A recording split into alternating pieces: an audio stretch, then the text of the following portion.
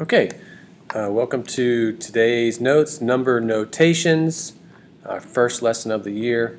So we are just kind of doing a little bit of algebra review. If you look at the very top where it says algebra review, you can see there's a circle that's filled in with a line pointing to the right, and the circle starts at -2. Just bear with me on my writing here as I'm getting used to it. And it goes off, and when you see an arrow, that means it goes off to infinity. Infinity kind of looks like a number 8 on its side, and infinity just means it goes on and on and on. The filled in circle, that means it stops at -2, and since this is on the x-axis, how we would write it, you would write x, and you'd say it's greater than or equal to, so the line underneath means equal to, and then -2.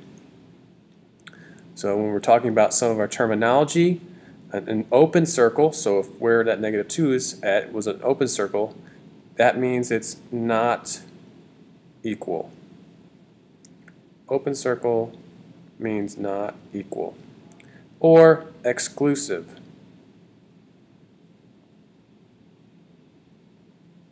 And like I said before, forgive my writing. It's not very good, but we'll work on it. The closed circle. So if the open circle means not equal to, the closed circle means it can equal it. It can be equal. And it would be, instead of exclusive, it would be inclusive. So open circle, not equal to, exclusive. Closed circle, it can equal it, and it's inclusive. The arrowhead, it means it does not end, or infinite. So you'd say it doesn't end. Another word for that is it goes off to infinity. So from negative infinity to positive infinity. Okay? So when we look, we have our symbols used.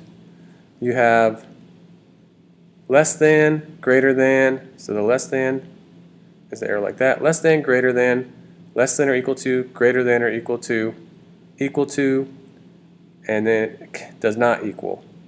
Symbols, we have parentheses, which means it's open, and brackets, which means closed. And then if we're looking at other symbols, this is in set notation. So if you look at the top, I have different notations. We have inequality notation on the left, interval notation in the middle. Set notation also adds in two symbols, or three symbols, excuse me. You have a squiggly brackets, and then you have just the straight line, and you use those if you were going to say, like up above where it says x is greater than or equal to -2, we would say the set of all x's straight line such that x is greater than or equal to -2, and then you close it with another squiggly bracket.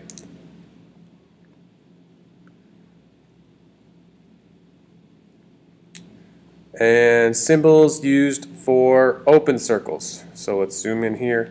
Symbols used for open circles, we have not equal, which is the equal sign with a slash, less than, greater than, and then the parentheses.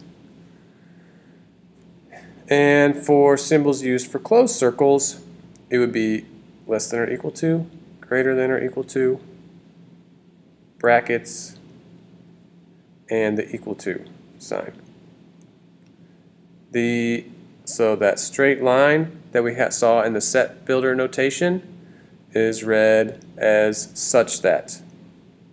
Basically, it's just a shortcut for, and you say such that when you see it. Let me try to rewrite it so we can see it better. So say such that. Okay. So now that we have the terminology, let's look at some examples. We'll slide it up a little bit. So for the first example, you can see we have an arrow that goes off to the left, so it's going towards negative, and then we have an open circle at 4. So what I always like to do is put where is the arrow going? It's going off towards negative infinity. That is the left-hand side of your graph. And then I put an X because we're on the X-axis. And then where does it stop on the right-hand side? It stops at 4. So with inequality notation, I can write, so you could either write negative infinity is less than X is less than 4, so it's always going to be like this. But I don't need to say that. I know it's definitely going off to negative infinity, so I can just say X is less than 4. And it's less than and not less than or equal to because it's an open circle. So that's inequality. The interval notation, so anytime you go off to infinity or negative infinity, it's always open. So I'm going to use parentheses, negative infinity, comma, and then the other side is a 4, and it's open as well. And then set builder, what's nice about set builder notation is it's basically rewriting inequality notation except with that part, the squiggly bracket, X such that, so it's read as the set of all X's such that X is less than 4, close it with another squiggly bracket. And you can see it right there. So it's set of all X's such that X is less than 4. Okay, now number 2. I'm trying to zoom in a little bit. So you can see you have an open circle at -1 and a closed circle at 4. So just like I did before, -1, X in the middle, and 4. And I would just immediately start with less than signs in both spots. And then as you look, you can see because there you have a closed circle, put an equal to part. So now you can basically go to how you're going to write all your notations. So inequality notation, you would say -1 is less than X is less than or equal to 4. With interval notation, the -1 is open, so you do -1, comma 4. 4 is closed, so you have a closed bracket. And then set builder notation, you just repeat your inequality and rewrite it with your squiggly bracket, the set of all X's such that -1 is less than X is less than or equal to 4. Close it with the other squiggly bracket so you can see it right there. Okay. We move on to the next one. So we have 1, X, and it goes off to the right, so that means it's positive infinity. This time I'm not going to write the less than signs in there, I'm just going to know that that's what happens. So my inequality notation, I read it from left to right. 1 is less than X is less than infinity, and there's no equal to sign because, or there is an equal to sign. 1 is less than or equal to X because it's closed right here, but at infinity it's open. And in interval notation, I use the same 2. So now at my left side 1 is in brackets, comma infinity, parentheses because it's open. And then with set builder, just like we did before, you redo your inequality notation. So the set of all X's such that 1 is less than or equal to X is less than infinity. excuse me, so I need to put the wrong bracket in. I need to put a squiggly bracket like that. And if you can't write it perfectly, that is okay. Just give me some squiggles and I'll know what you mean, because I'm not very good at it either. All right, next to last one, we have, you can see it's at -1, x in the middle, and 2. And as you're looking, you can see both are open points.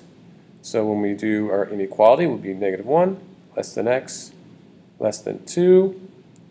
Interval notation, they're both going to be in parentheses. So it's -1, comma, 2 in parentheses.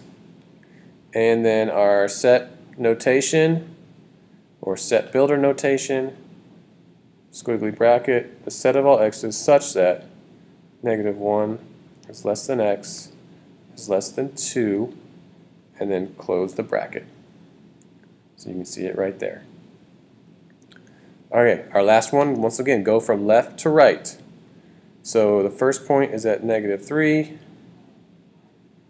x is in the middle, and it goes all the way off to the right, so it's going off to positive infinity. And so I'm always going to read it from left to right.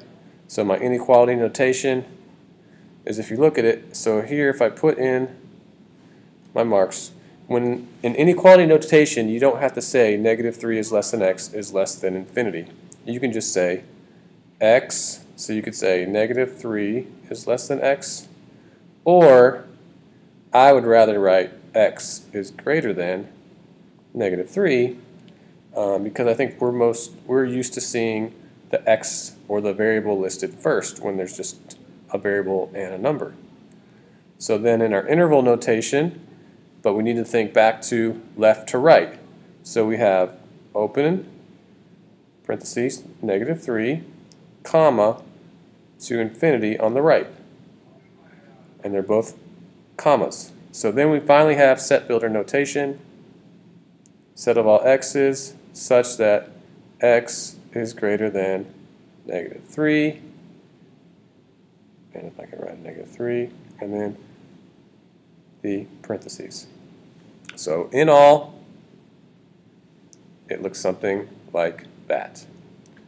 So thank you for listening to my very first